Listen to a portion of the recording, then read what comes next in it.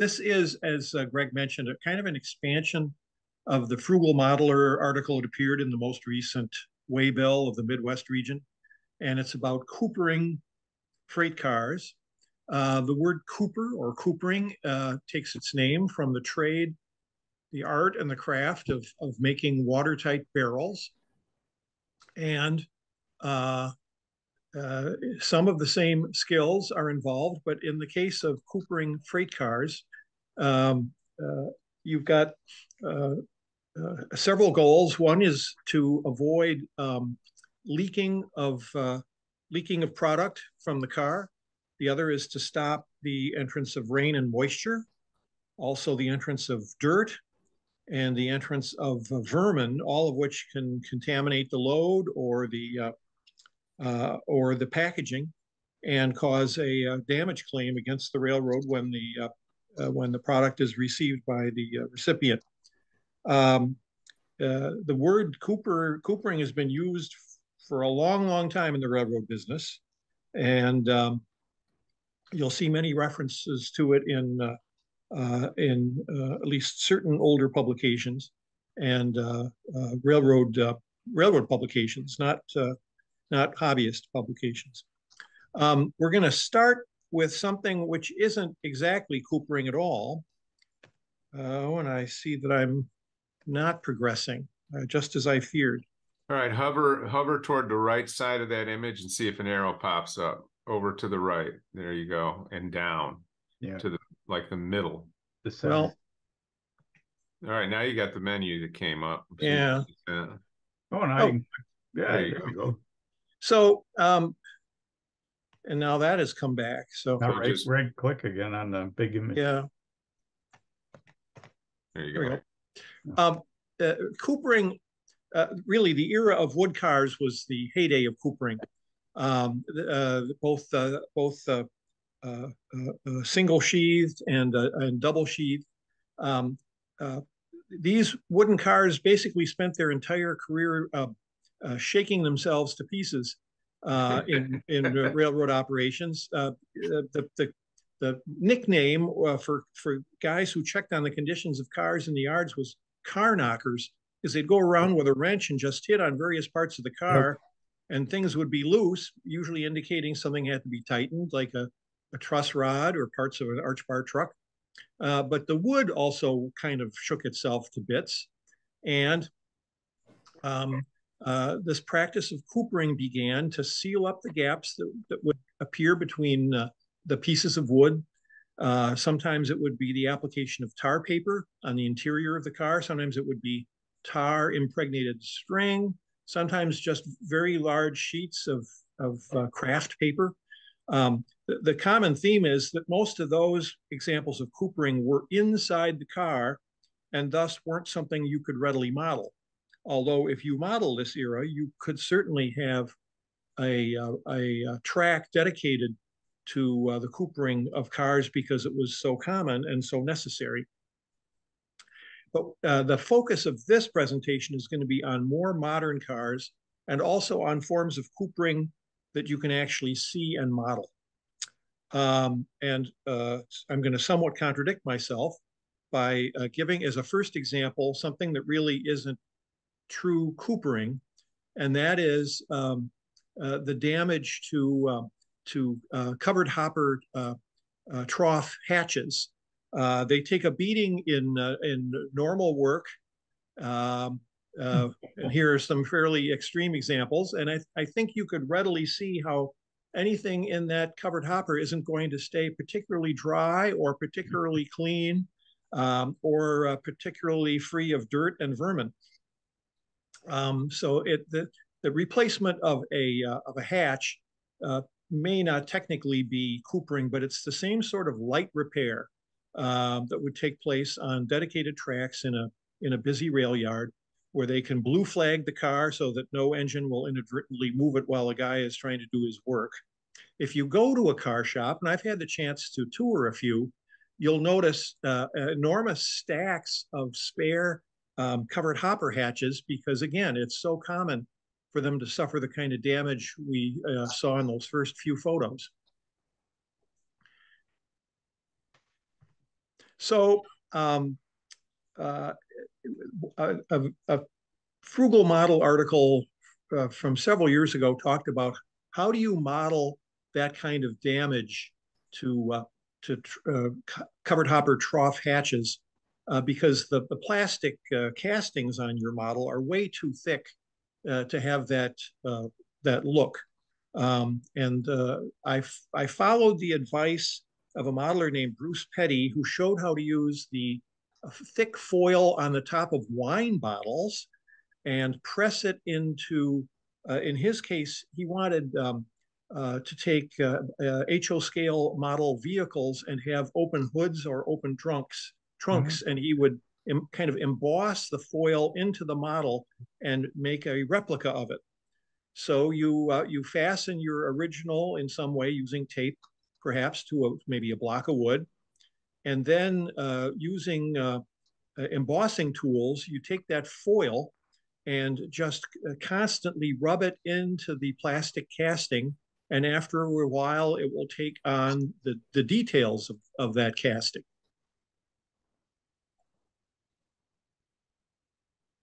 That's a burnishing tool, maybe not meant for model railroading, but it's a tester's burnishing tool. I actually also even used the cork from a wine bottle to kind of press the foil into the casting. You can see the casting to the right and the foil covering. Once you get a reasonably good-looking version of the casting in foil, you cut it out with a sharp knife, and holding it very carefully, you file away the slightly rough, burry edges. I then turned it upside down because it formed a trough and filled it with white glue to give it some solidity so I could hold it more readily. And modeled if you will, a covered hopper that's in need of coopering. So this is a pre-coopering portion of the presentation. So the two leftward hatches are replicas made of foil, and the two rightward ones are original. And they look reasonably similar. You could also use, this idea of the foil replicas to create those crates full of replacement hatches, because again, the plastic castings that come with the model are almost a scale foot thick. The next example of coopering in a modern context also deals with covered hoppers. And that is the use of a very thick sheet plastic between the hatch and the inner rim of that hatch, so that the seal is superior. It's more waterproof, more dirt and vermin proof. The sheets of plastic are used for round hatches, but also the trough hatches, as you see here. Actually, this is kind of an unusual hybrid hatch that combines the two. And you can kind of get a feel for just how thick that plastic is, the way it is distorted.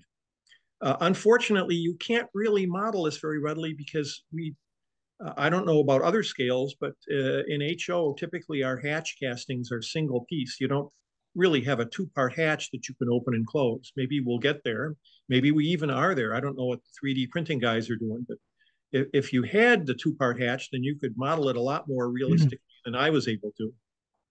So what do you do for the plastic? Well, I used, because the goal of the Frugal Modeler articles is always to spend zero money, if you can, or at least very little, the glassine windows in an envelope. Now, genuine glassine is a cellulose product, and I don't think anyone even puts it in envelopes anymore. So it's plastic. It's a thin plastic.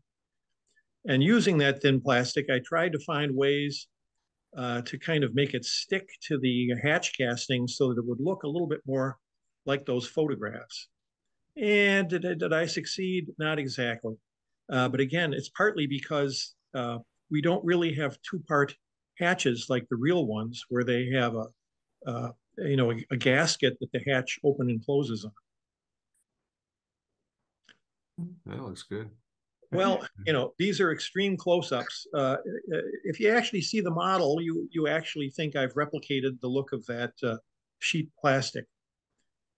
And on this one, you can hardly see it's there, but it is there. So that's that. This would be actual coopering.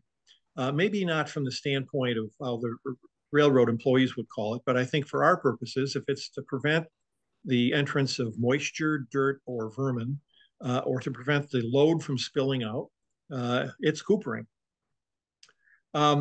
These next few prototype photos were courtesy of Doug Harding. And I think he gave a presentation to this Zoom on grain doors. I did, yes. And you were kind enough to let me use these photos for my own frugal model article on grain doors. In this particular case, if you look very closely, the grain doors are actually labeled Fort Worth and Dodge. Fort Worth and Denver. Fort Worth and Denver, and they would be reused and sent back when the load arrives. Yeah, the wood grain doors were owned by the railroads, and so they wanted them returned, and they would actually send boxcars out to the major terminals, grain elevators, to collect them and return them back so they could be reused. So. Now, these particular Fort Worth and Denver grain doors are what look like 1, 2, 3, 4 pieces of lumber. It does look like the second from the top is a slightly different size than the other 3. That's a very tall grain door. This is a nice shot of a UP that looks like a rebuilt USRA car with its grain door. And in the frugal model article that I wrote on grain doors, and I've also shown these images too. Years ago when rail fanning in Scarborough, Illinois, where the tracks are long gone, that would have been the line that went south from Rockford through Davis Junction, through Rochelle, through Stewart Junction, and then down to Mendota.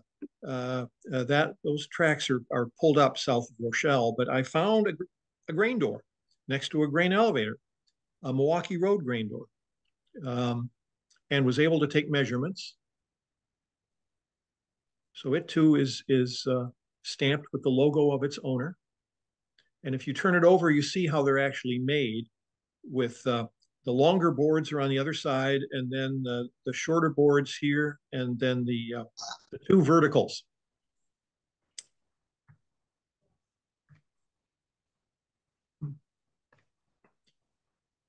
And that's kind of how I found it. So following my frugal modeler goals of spending no money, I keep all the little odds and ends that are left over from constructing a laser cut kit and found appropriately shaped pieces of wood. I have a dial caliper that actually measures in HO scale feet and inches. So I was able to create 4-inch wood, 7-inch wood, 6-inch wood, 8-inch wood, and kind of picked and chose what looked best or seemed closest to those Milwaukee Road grain doors. Because they were 3 board doors, and the proportions, I tried to measure the proportions off of the photos, and it was 2 big boards and 1 very small one. So here it is installed in a plastic boxcar. But this is typically the installation of grain doors is regarded as a form of coopering. Now, succeeding grain doors were the paper doors, which are also used in grain service. This is an example. This is on the Milwaukee Road's beer line. So this particular boxcar was headed down to Schlitz or perhaps Pabst, loaded with grain. These, however, while they look similar, they're not. These boxcars were in wood chip service, and it's a slightly different arrangement. Here, the boards cross the door entrance, and then paper is behind the boards. That's not the classic signode grain door, but paper and wood. So 2 boxcars in wood chip service.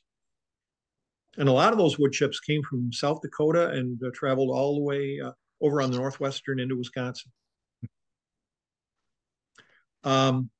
This isn't really in a correct order for this talking about coopering, but this is an ad for a grain door kit with a mixture of wood and paper. And you could get it in two sizes, 76 inches by 90 inches or 75 inches by 90 inches or 75 inches by 114 inches. So that would be really a wide door. Most grain doors that you wood grain doors you see were for the old 6-foot grain doors. Everything needed to cooper one car in a single convenient package. So even this ad refers to coopering. Simplifies the entire coopering process.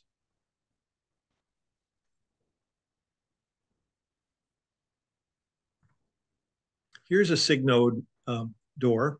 An outfit called Jaeger makes these in HO.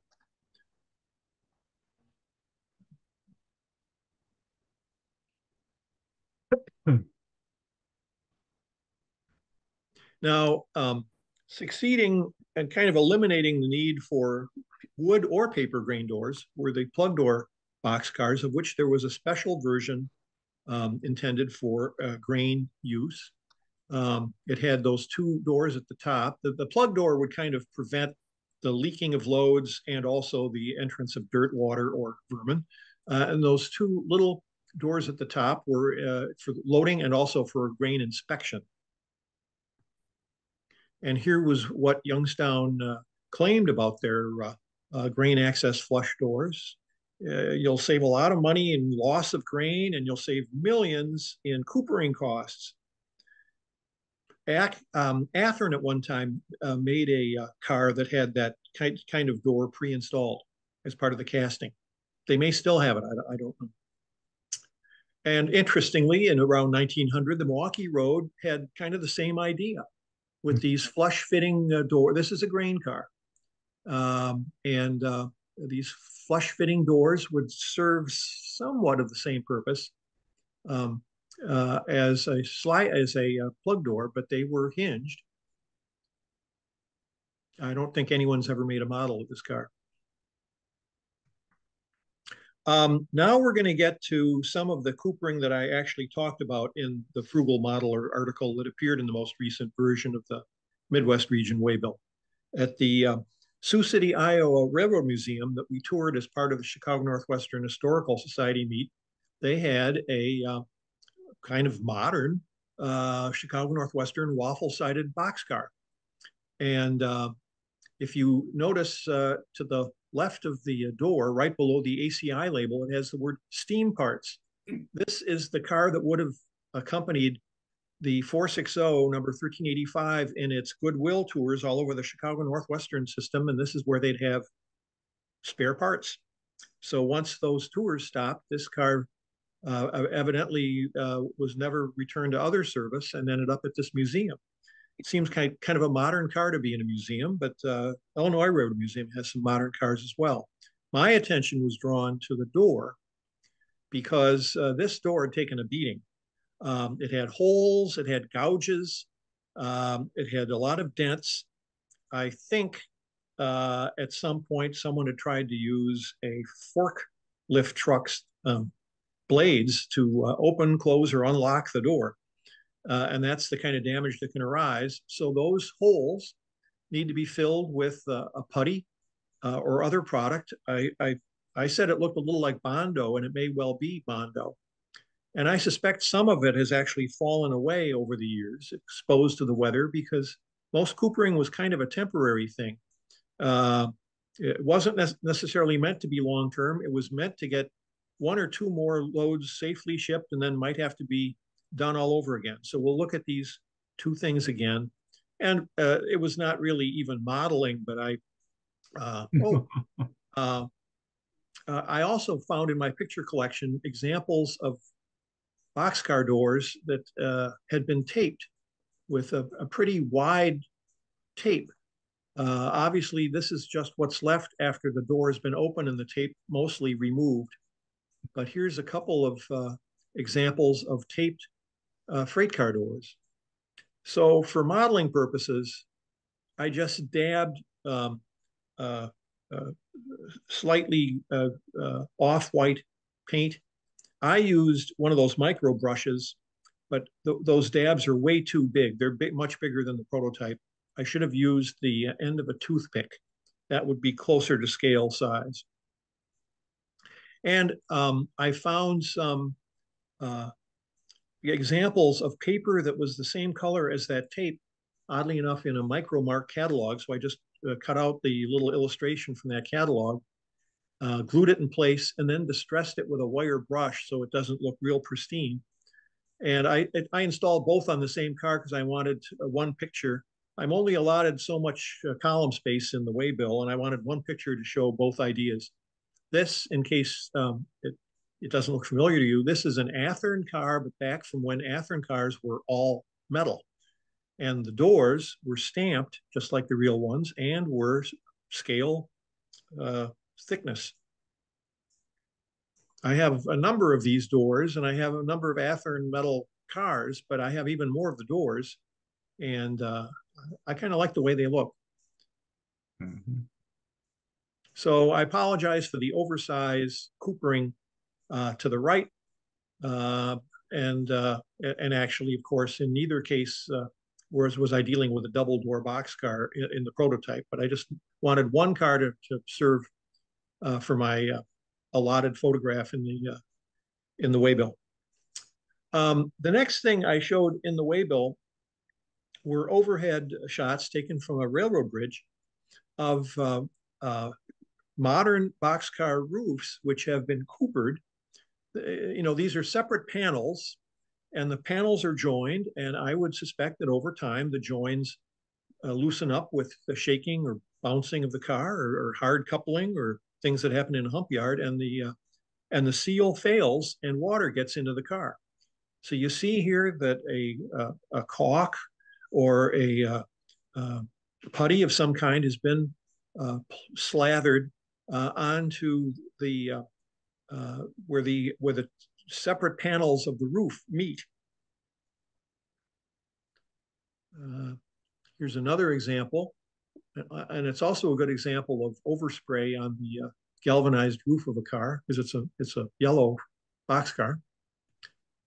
So I just kind of slathered on again slightly off-white acrylic paint, not greatly watered down, covering the same seams on a modern boxcar plastic freight car roof.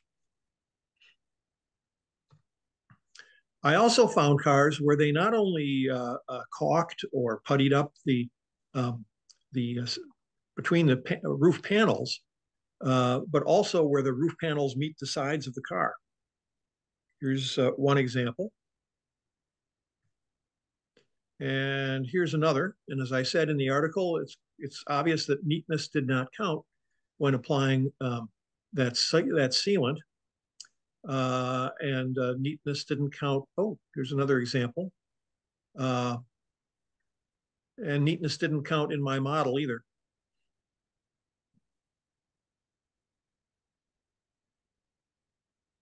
And for some comic relief, I was rail fanning with Gordy Robinson, who some of you may have had a chance to meet. He's the president of the NMRA, and he's from the Orkney Islands in the United Kingdom. And he pointed out not only the very large dent in the roof of this boxcar, which was probably 2 dents, and probably caused, again, by a forgetful forklift operator who raised the chassis too high and dented and possibly punctured the roof. But there was sealant in many large swaths of this roof, and they left their brushes behind. So you could argue that the brush itself is a form of coopering. It might be over one of the bigger openings or gaps, for all I know. So that also gives you a notion that the sealant that they used was not in tubes, but rather in cans or in a heated pot. I don't know. it actually, this particular car looks like there was an earlier attempt to cooper where the roof meets the car sides. It's grown kind of a rusty red and may need to be done over again. But these are all effects that can be modeled. I don't know about the brushes in HO. You could sure try it. I don't know what to say about this. This is from a tank car, but it clearly has been slathered with some kind of what looks like a sealant, and it presumably had leaking issues. I searched everywhere for my photo of the complete car, and I can't find it. And I know I have it somewhere. But this is what and this isn't really a classic tank car dome. It might be a manhole for entrance into the car, but obviously it must have leaked and they needed to seal it up. You can certainly see signs of rust on the hinges. Yeah, the valve control should be inside there. The valve control, okay. Or inside the big. So you lift up the lid and there's right. Okay. Yeah, that looks like it's what would be called a roof cement, which was kind of an asphalt mixture that was painted on roofs to kind of seal up leaks and waterproof them, and it came in black and gray and kind of an off-white, as I understand it. So this almost looks like it was smeared on with somebody's fingers. Probably used a large putty knife. Yeah. Yeah. Well, it is nonetheless an effect that can be modeled. This isn't coopering per se, but if the general subject of coopering is leaking loads or the entrance of dirt, water, or vermin, this car was obviously very temporarily dealt with so that it can at least deliver that load, hopefully without the recipient rejecting it. And then something more serious will have to be done about it. And that would, theoretically, that could be modeled. I don't know if I'll be doing a frugal modeler on that one or not. I don't think so. And on the subject of leaking loads, I don't know if what they would do to the outlets at the bottom of a covered hopper would be termed coopering, but this car sure needs it.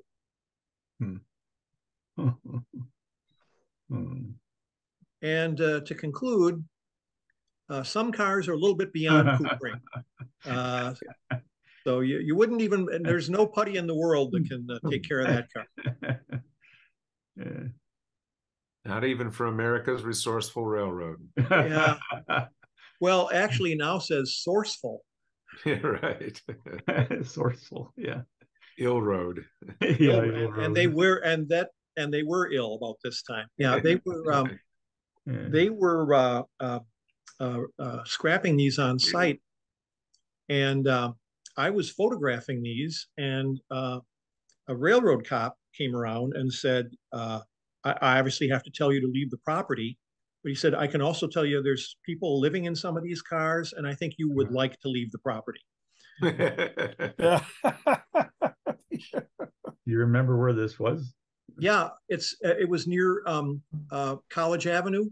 You're kidding. Oh, yeah. That little yard north of between Right. College and Grange. Right at Lake. Yeah. Yeah, the Lake Tower yard. Yeah. So that's my presentation. All right. Well done, Dave. Thank you very much. And we still got Mitch. He's silent, but he's here. Well done, Mitch. We'll get the audio working next week for Mitch. So, Ron, there's plenty of time for those photos that you said you wanted to show. If you want to see some railroad depots and so forth, I'll bring it up. Yeah, let's do it. Okay, let me try to figure out how to do it here. Okay, and I also just pulled up a few photos related to coopering of boxcars, if you want to see that. So, follow up with what Dave did. I won't use the same photos. Okay, can we see that? Yeah, let's see it, Doug. All right, this is on the Milwaukee. Van Horn is a very small town west of Cedar Rapids. We're not seeing your screen yet, Rod. Oh, you're not? No. Well, One that's more. interesting because I have it. I do have that screen. I know the feeling. Quick. This may work better. I don't know. We're gonna find out. There we go. That's better? Oh, there we go. Oh yeah, yeah, there we go. All right. Anyway, Van Horn is still just a little burg out there in the middle of nowhere, but at one time that was a division point of the Milwaukee Railroad. That's quite a depot there. It is. Yeah. Mm-hmm. I used to live a few miles from there, so yeah. Oh, geez. Here we see a elevator, and this thing is on the bottom of the, I think it's probably a postcard indicating there was a wreck there, and apparently it was right there at the depot. Love the passenger car. Mm-hmm. That's the roundhouse at Van Horn, and that's a big roundhouse for. Wow. Yeah. Of course, everything is totally gone now, but It looks like it's brick. Sure. it does look brick. Yep. Or cut stone. I was going to say, I think it was cut stone, but it was a big complex. Yeah. Was it there when you were in that area? No, that was all long gone. I didn't know it existed until I saw some Sanborn maps. So What state is it? Iowa. Oh, of course. Right west of Cedar Rapids, about 20 miles maybe. Okay. Yeah, that'd be about right, because I was in Blairstown, which was about 8 miles south of there. Yeah, it's north of 30, Highway 30. Correct. And this was the hotel that was there. Answered roof. Which was probably 3 stories high, probably wood. That's what the town looked like from the air. Had a couple of elevators.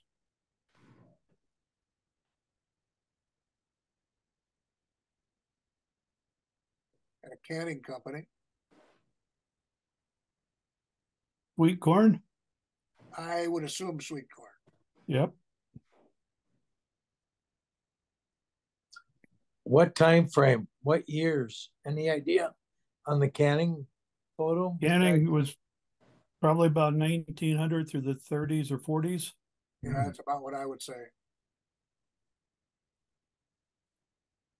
This was, I found these pictures at the library and scanned them the best we could. And somebody there was a dealer and obviously got a couple of steam tractors. I don't know what kind those are, but and here's a bad picture of them thrashing. Notice the old truck over here for hauling the oats away. Mm-hmm. And here's a wagon. Can you go back one? Yeah, I go back one. I'm sorry. Thanks. Those are Reeves Okay. or Kecks. Now they got the angle on the back. They may be a Keck. Anyway, Cool shot. I think my son wagon up to get some more oats there with horses pulling it. So this dates back probably in the 20s and 30s.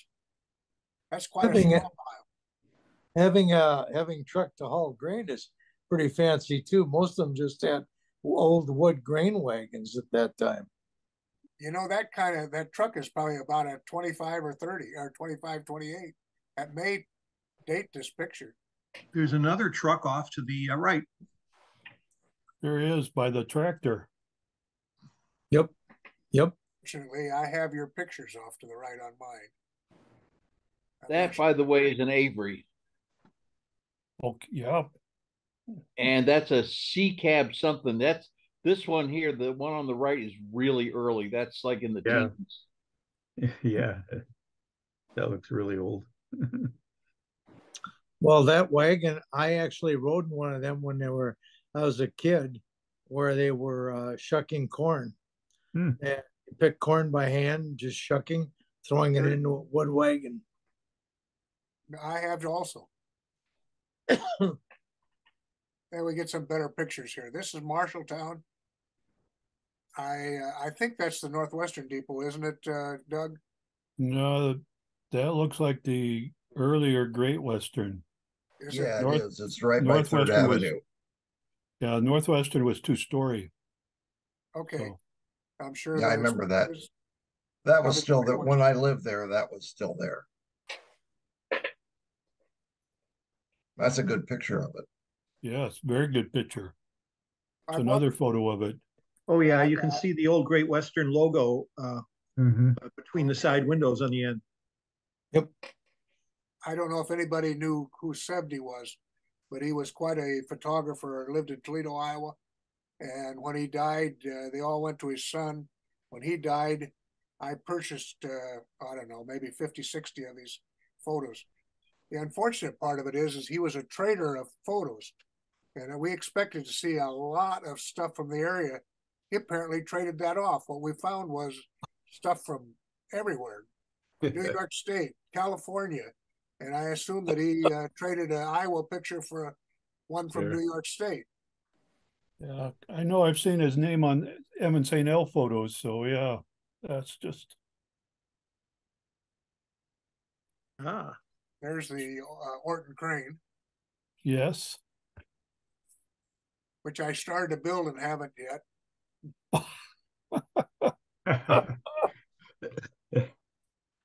Someday maybe I'll put that on I'll show you where I'm at on the daily letter. So now we'll slip over to Gladbrook. That would be the line that came up from Tama, headed north. Mm-hmm. And here's a postcard of it.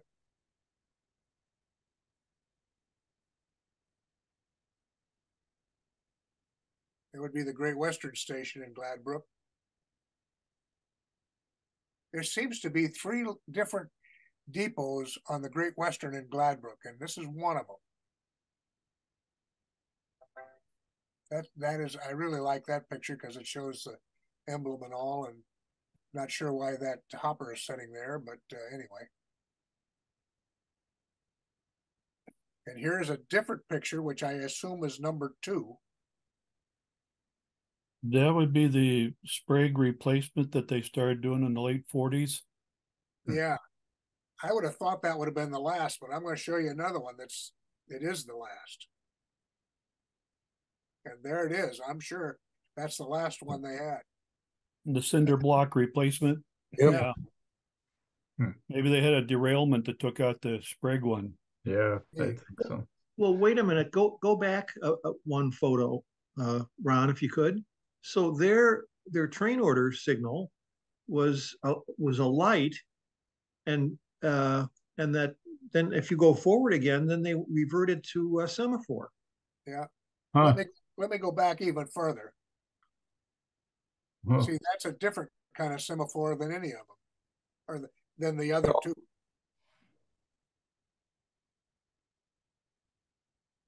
Oh, Could that cinder block perhaps be a freight house or other structure instead of a depot? yeah, I'm wondering.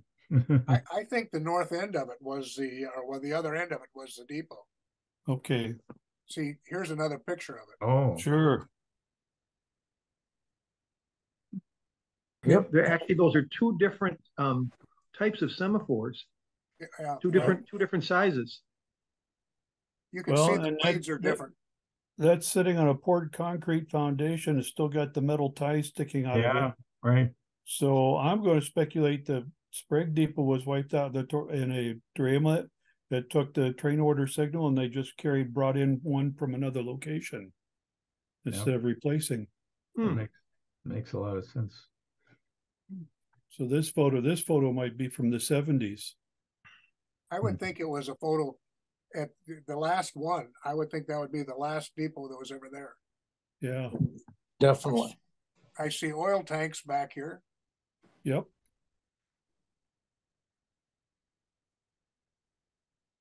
I'm not sure where that's at. Well, it's listed as Gladbrook, but I don't know if it's east or west of Gladbrook. See the pilings for the old trestle that was through there. Yeah.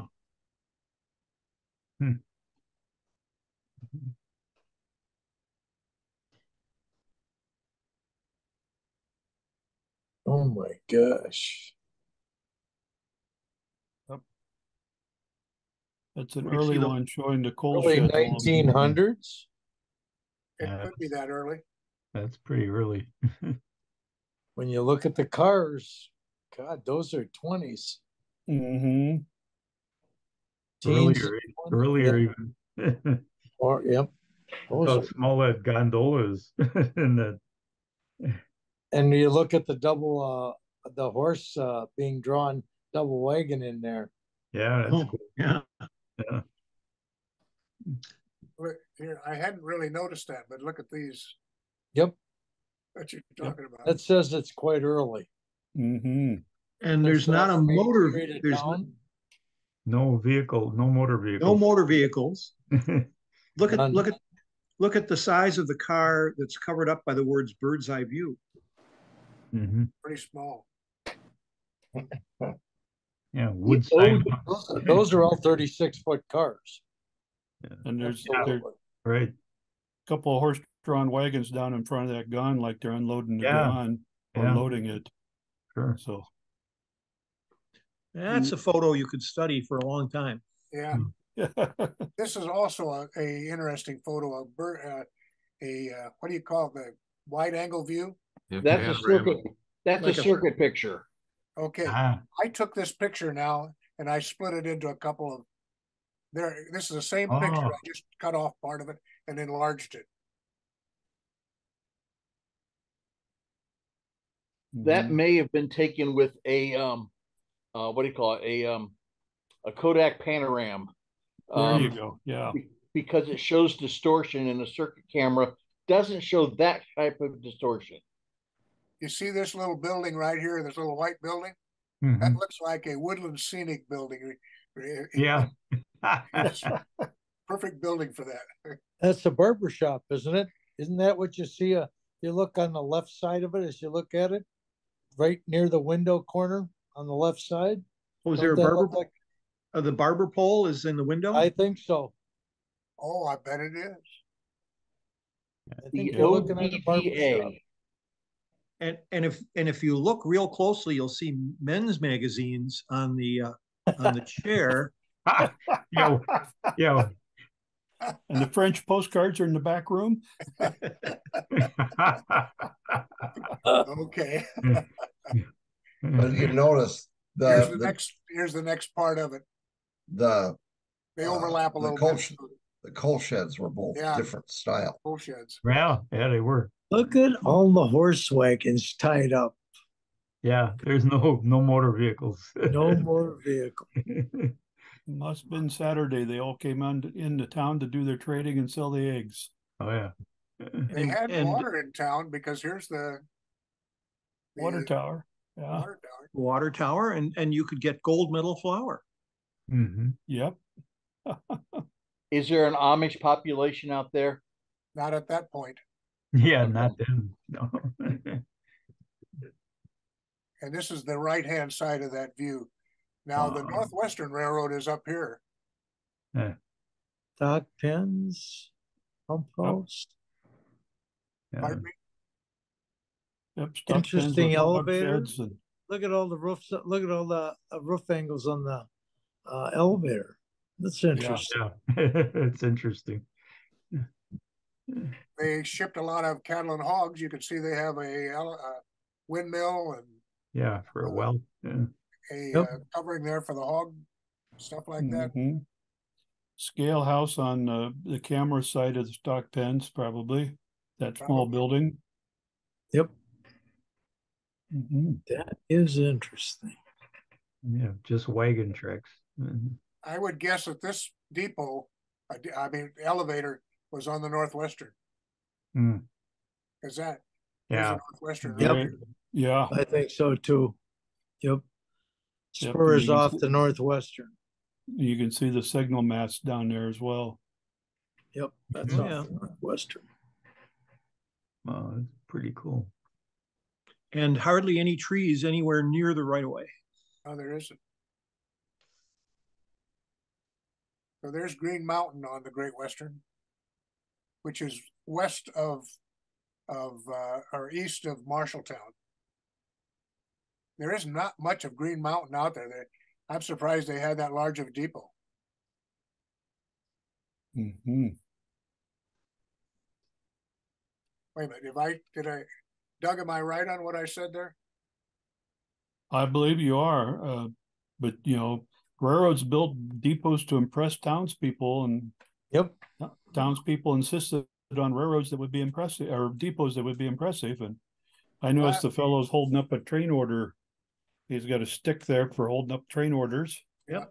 He There's wants some- to show he's working once in a while. Yep. Mhm. And the hand cart over there leaning up against the wall, and the and Railway Express Agency sign there. That's a yeah, good mile photo. markers on the station name there. Yeah. And some decorative roof detail. Look at the corners of the Yeah. roof. Yeah. That's unusual, actually, I think. Pretty fancy. They look like little Viking ships. Well, you're in Norwegian territory. And it's a speed photo. Speed, yeah. Yachter. We're gonna slip back to the Northwestern at Cloutier.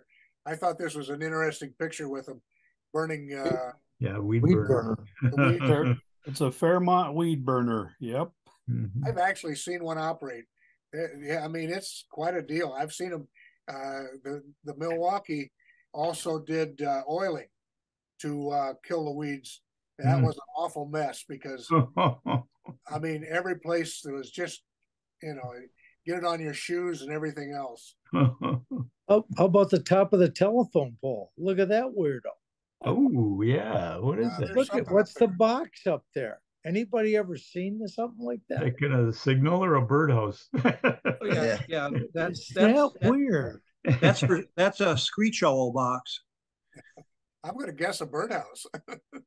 Yeah. Looks like there's electrical going into it. Yeah, I'm Yeah, it thinking does. it's It does. it's a To keep the transformer. bird warm in the winter. Transformer?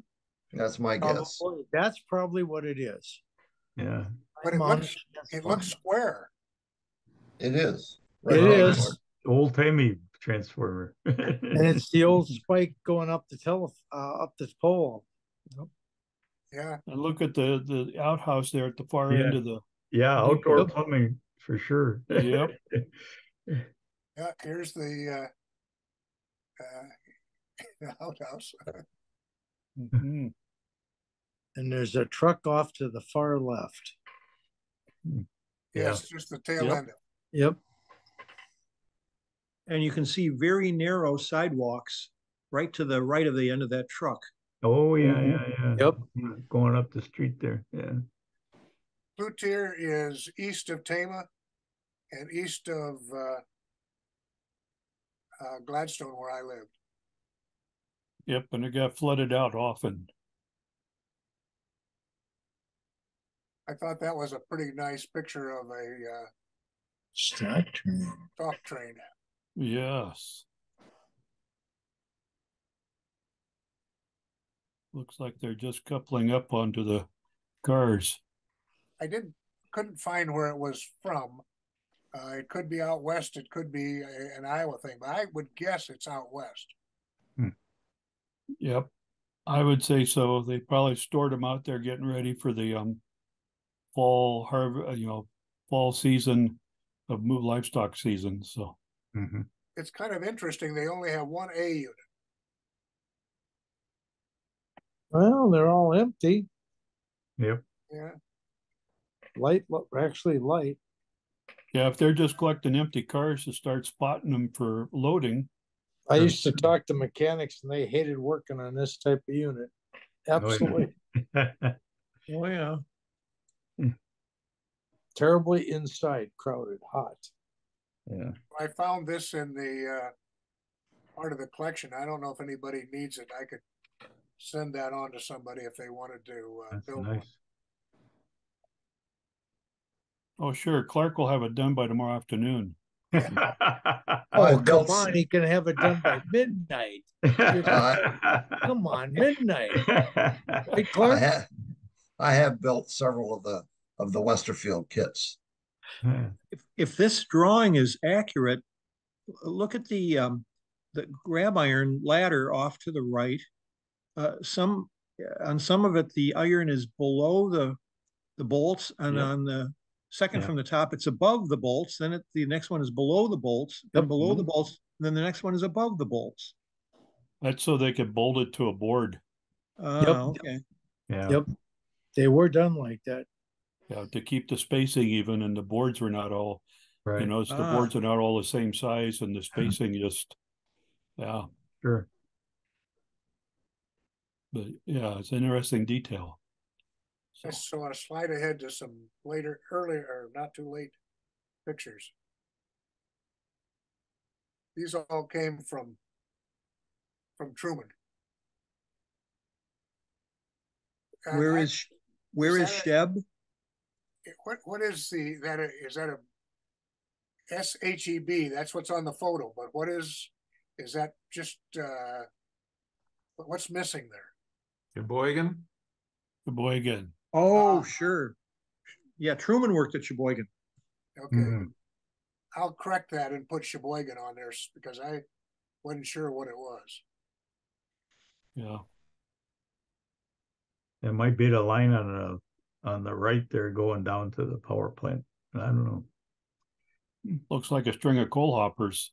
So it Yeah, could be. yeah, unit train cars for the Sheboygan power plant. And I'm done. All right. Well, Doug, can you do yours in 5 minutes? I think so. All right. So we'll see if we can.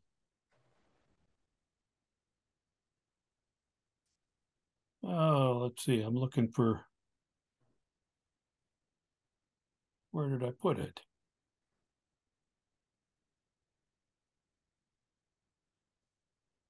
In the meantime, Dave, how were those wood grain doors secured to the inside of the boxcar? Were Nailed. they nailed? With Nailed. a double-headed nail. Right, double head. Like 16 penny nails or something? Yeah, If oh, yeah. if you remember that grain door kit, it talked about you got so many pounds of double-headed nails in your kit. Yeah, it's quite Are, a. are Thank you you. seeing? Are you seeing that? Says Rock Island Lines on it? Not yet. Not Nope. yet. Okay, then something didn't work.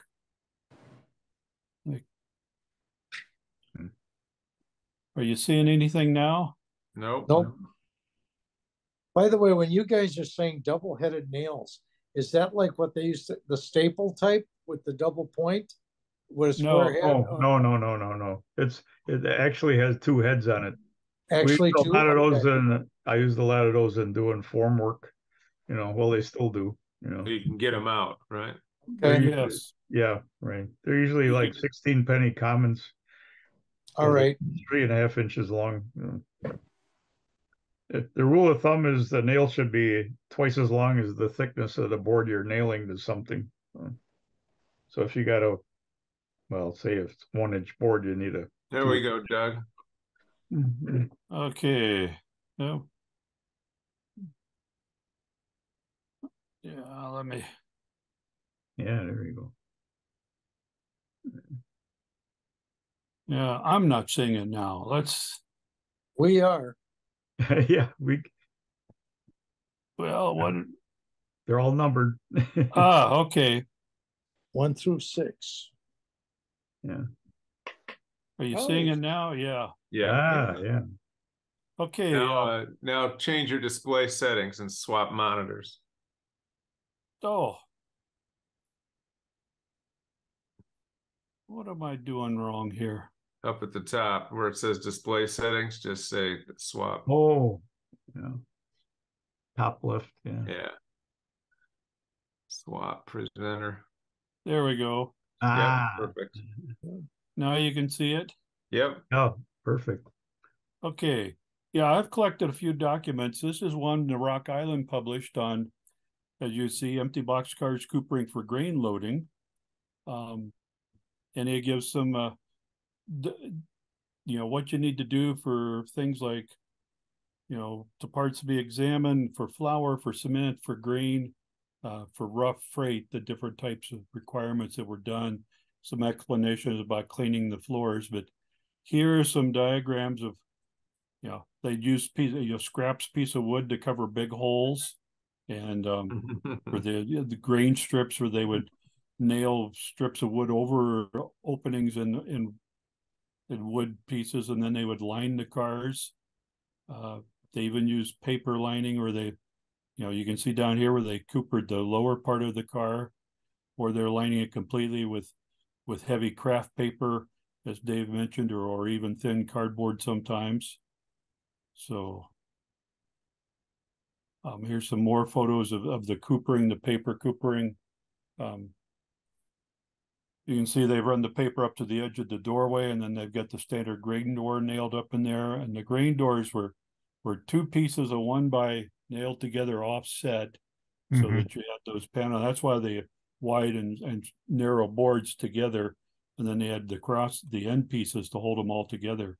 And you would have 3 or 4 of those grain doors nailed up, as you can see. Then some more instructions about, inspecting the outside, the inside coopered paper 48 inches wide instead of burlap, stripping cars loaded with flour. And then you had locations on the Rock Island, the coopering stations listed here. That's interesting. It's an interesting book, and I'll be happy to send it. It's only about 12 pages. I'd be happy to send it to anybody. That's really now cool. Here's another. This was a paper that was sent out from the Rock Island on instructions for coopering. And here you can see again the fellow down here. He's covering broken lining boards. He's covering holes in the floor.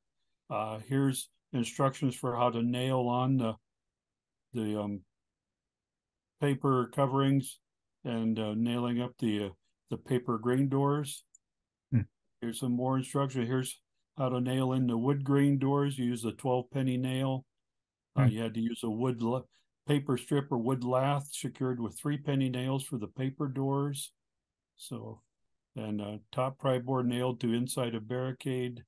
So, and here again, the paper door, you had a wood strip that went across the top and the bottom, and often they had a brace that was a metal, might be a metal brace or wood brace. And the later ones, they had these bands of steel that went across the opening to keep the paper from pushing out. And they were nailed to the inside of the door. Now let's look at prototype photos. We're talking about paper. Well, here's loads of paper, but notice the door seals hanging here on the edge of the door opening and along the bottom. Here we are nailing up a grain door. Some have suggested that looks like Radar O'Reilly helping the official. Yeah, why is the official doing it? Match in accent. So now here's an interesting photo. This shows a door that has had the exterior sealed, because that was to keep the dirt and the soot from blowing in around the door. And so they would do that, and that would be if they had tape available, but you probably using lath strips to nail that paper all the way around to seal that door. Yeah, lath. It would also keep that brunette. One. It would also keep that brunette from getting in and stealing some of the contents. Well, that could be too, but in the days of steam, it was more to keep the cinders and soot and stuff out. So now here's a stock car that has been papered. You'll notice the door is covered on the outside, but the interior has been lined with paper, and they did this in harsh winter conditions to keep the wind chill factor a little bit less inside the car. And there are instructions to cooper or paper the car on the interior for extreme harsh conditions. So especially for hogs, you notice that's a double deck car. Oh, yeah. Now here's an interesting one. This shows a refrigerator car, an armor car that has had the door covered with paper. Again, it could be they had a door that was leaking and they wanted to seal it up correctly. So God, that's an interesting photo. yeah, that's zoomed in a little bit. A lot of cement containers. Look at the gun right in front with the containers. Yeah, look at all the containers. So yeah. Now here is several refrigerator cars. This is out in Utah in the 40s, and you'll see they got the doors completely papered over. The first two cars there. So now here's another shot. You can see the paper seals around the doors. You can see how with these single sheath cars, the bracing on the outside, the door sits away from the wall of the sidewall of the car, so they sealed that to keep stuff from blowing in. And here's another shot. Again, this is Utah in the 40s. You can see how that paper is. You can see the lath strips have been tacked up on the car side, holding that heavy paper in place. And yet another example. And then here's this is a close-up of that refrigerator car with the whole door covered and a couple pieces of lath nailed in the middle of the paper to keep it from blowing away. That's pretty wide paper. You know, nobody does this in modeling, do they? No. I never saw this many photos of this before. I know. That's why I've collected these. It's really cool. Yeah. Eric Hansman Eric Hansman, who models the late 20s, has been starting to play with using cigarette paper to create the door seals. Yeah. So yeah. Go get some zigzag tonight. There you go. Yep. And here's one final photo of a steel box car with a paper grain door, and they're getting ready to load it with grain. So and that looks like about an 8-foot door. Right. Yeah. The paper, that was one reason the paper doors became popular, is the standard wood grain door board was 7 feet long, which gave you 6 inches on either side of a 6-foot door opening. If they went to a 7-foot or 8-foot door, they had to double up the number of grain doors used and put a post in the middle. With the paper doors, they could accommodate the larger doors because you get the paper in either for 6-foot door or 7-foot or 8-foot door. So, but you notice the fellow standing on the platform getting ready to climb in. But yep, so that's what I've got. So all right. Well, thank you, Doug. Thank you, David. Thank you, Ron. We got to run. We got a meeting that's going on already. Okay. So appreciate everybody. We'll see you next week. Yep. All right. Bye-bye.